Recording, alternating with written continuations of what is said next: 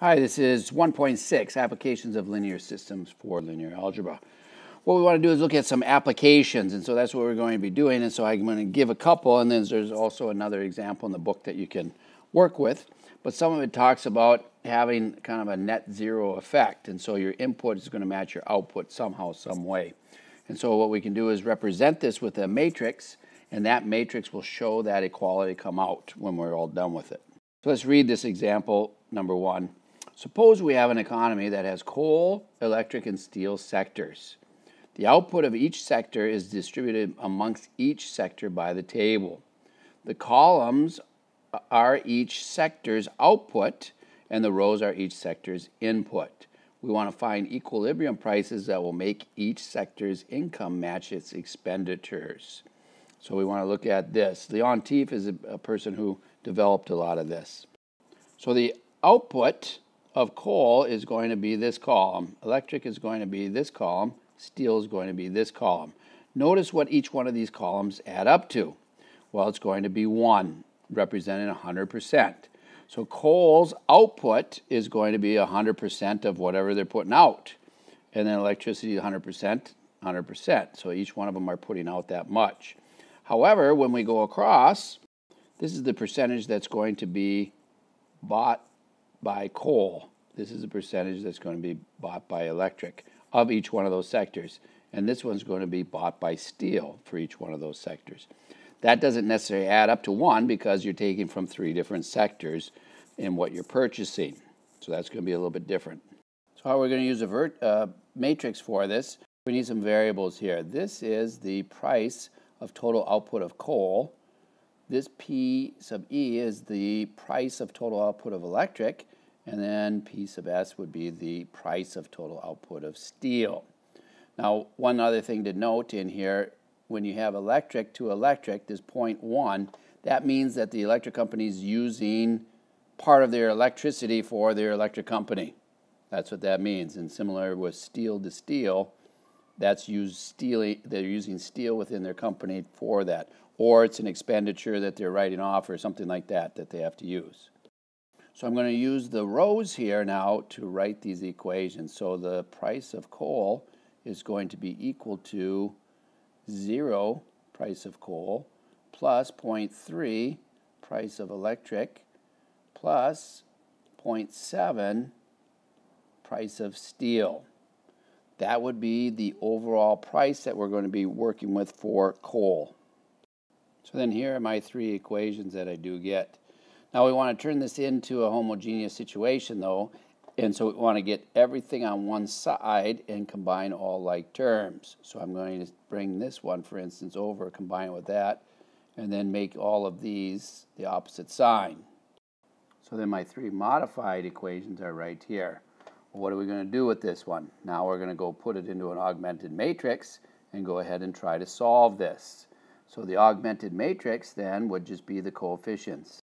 So I think the only thing that might be confusing here is that we did have a 1, a 1, and a 1 here.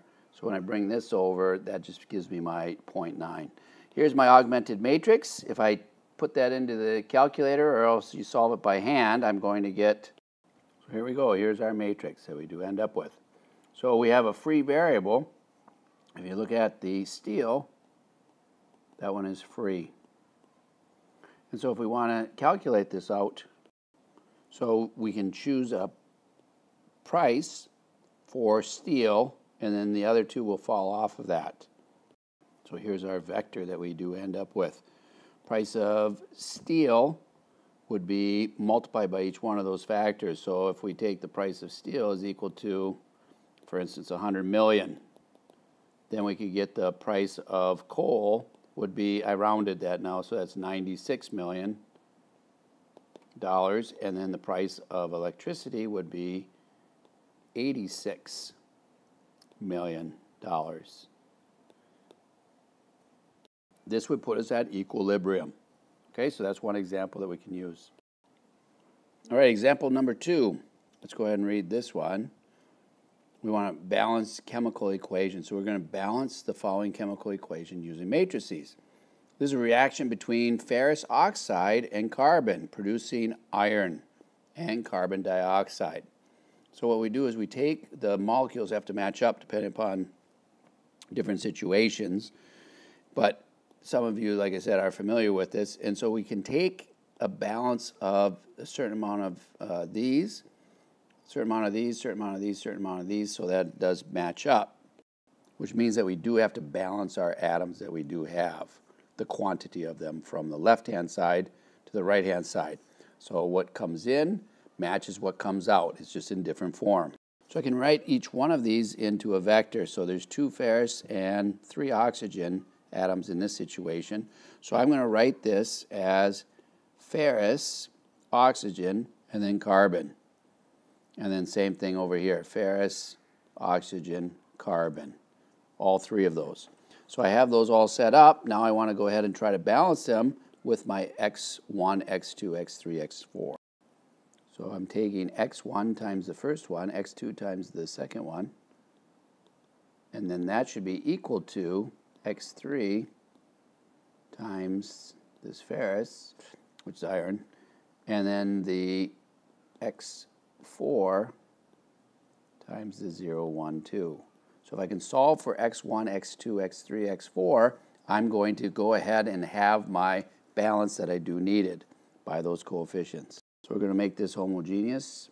Boom, boom. Take everything to one side, and then let's set it up into an augmented matrix. So here's my reduced form that I do have. So it looks like that x4 is free. So with x4 being free, I can go ahead and solve for the rest. So since x4 is free, I end up with x1, x2, and x3 all in terms of x4. And so what I can do now is pick a value. When I pick a value, notice these values that I have for each one of these, and then they are divided by 3. We need integer values, so we're going to work with that. And I forgot to change the signs because I'm bringing this over to the other side of the equation. So I got to bring that over to the equal sign. So the equal sign is right here.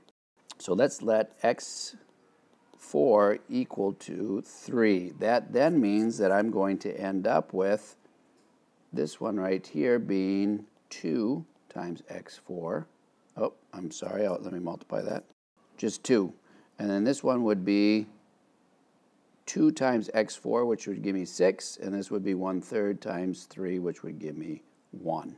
So balancing this out then would give me, so now my balanced equation is 1 ferric oxide, 6 carbons, 2 irons, I think I called that ferrous, that was wrong before, it's iron, and then 3 carbon dioxides.